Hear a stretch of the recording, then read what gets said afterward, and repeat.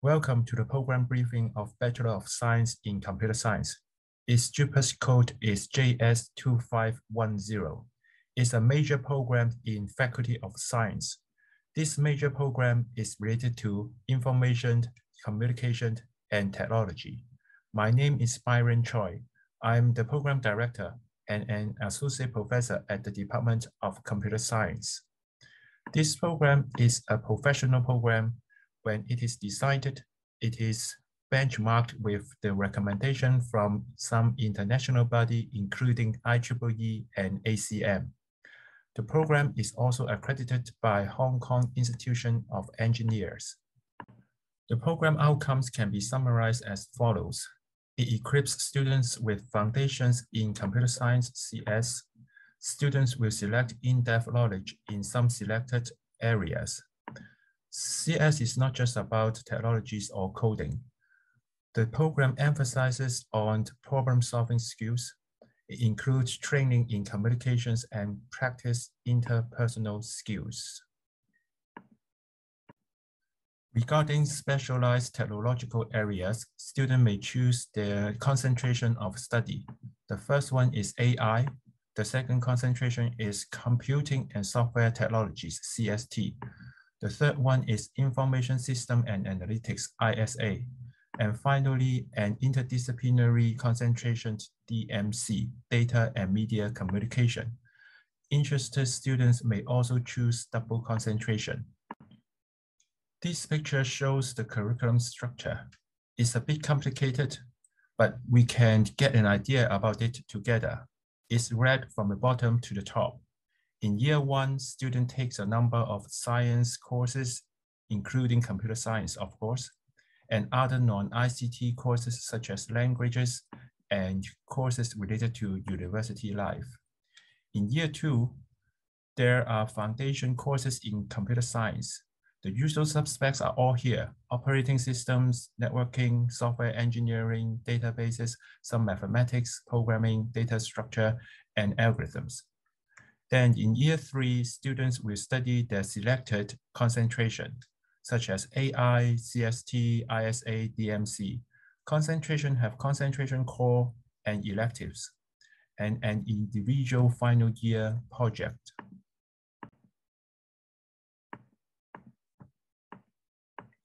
The program is taught by a large number of dedicated faculty members. Some of them are ranked to the top 2% of most cited scientists by Stanford. In the recent research assessment exercise, the research output of Hong Kong BU Computer Science is ranked #1 in Hong Kong. I've mentioned the program emphasizes on problem solving. Let me give you some idea what problems our professors are solving. Professor Jimmy Liu and his research team has studied the transmission patterns of COVID-19 in early 2020. At that time, COVID has just started to spread worldwide. Professor Liu has already studied transmissions and identified ways to reopen the society in a safe way. The result is already published in eClinical Medicine in May 2020. Another example of problems that our professors are solving, Professor Xu Jianliang conducted research in security and data privacy. His research results has been implemented in an app to alert users that contact with COVID-19 patients. I find the ideas very interesting, as whatever data that leaves the apps, it will be encrypted. And whether the users have been contacted with a patient is encrypted also. These projects by our professors give you an idea that we solve real-world problems, and we have an emphasis on health informatics and security. Then I hope to give you an impression about the concentration. Okay, the first concentration is DMC. It's an interdisciplinary concentration co-authored by the Department of Computer Science and Department of Journalism. The future of news media is in how we collect raw data, analyze them, and visualize them in various ways. At the end, the findings are reported. These require both journalistic skills and computer science skills and vision. Here, DMC provides training on both journalism and data analytics. And obviously, our colleagues from the Department of Journalism have good connections with media. And nowadays, we need new skill sets in journalism, such as writing programming scripts and using software tools. Another concentration is computing and software technologies, CST. I want to highlight some final year projects to give you a feel about the concentration. First, we all know there have been surveillance systems everywhere. How can we detect moving objects in videos more accurately and more efficiently? Blockchain has been a well-known tool for fintech, such as open ledgers. How about using it for recording rental transactions? Chatbot has been around for a while. How about using it to classify true or misleading information about COVID-19?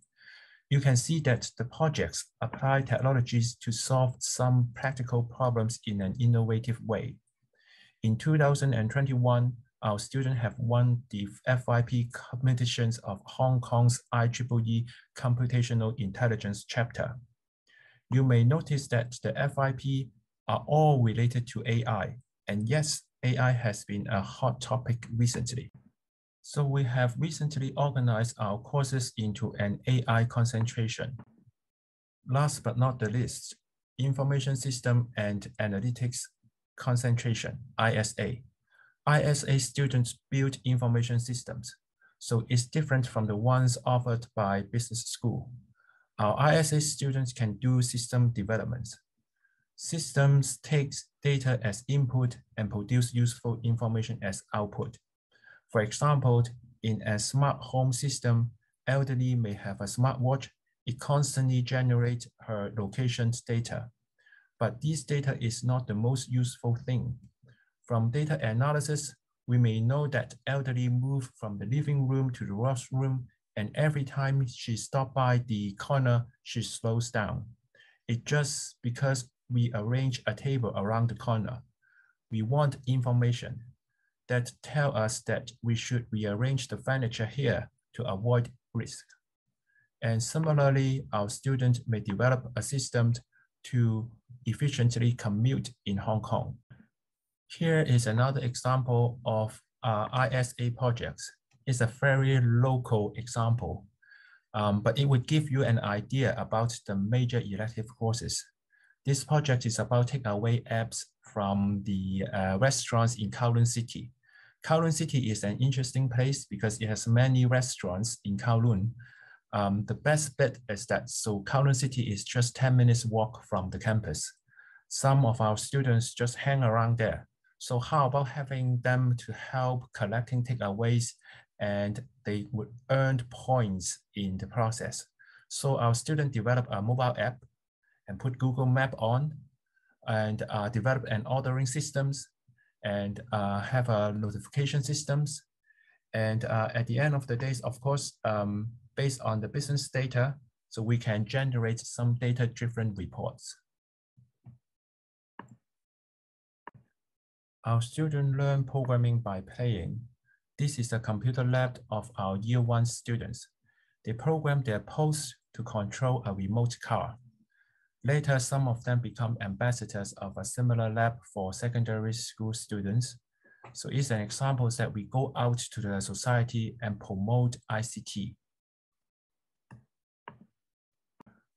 Our students look into important issue of the society. This is an example.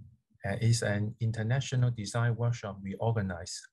Students from different Asian cities come together, and in this case, to discuss shared economy for elderly.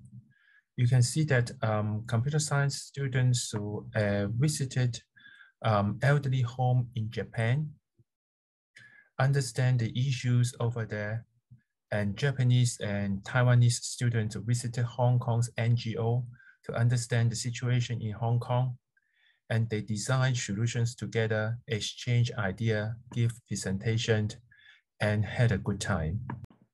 Regarding outside classroom learning opportunity, there are plenty.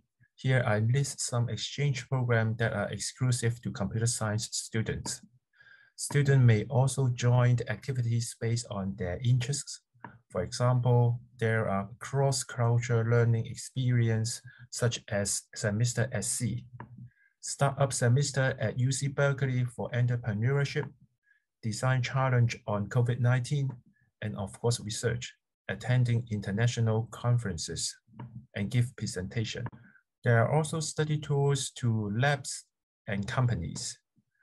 And internship has been mandatory. There are also opportunities for one-year placements. Recently, we have more than 100 students taking summer internship. Regarding the career, our fresh graduate obtained offers from these companies. There are some famous banks and iBanks, and of course, some technological companies. Later on, some students graduate and work in technology giants company like Google, Facebook, and Oracle. Students may get a PhD and in turn become our lecturer. Speaking of postgraduate degrees, our students got MSc or PhD offers from different universities in the world. Here shows some examples.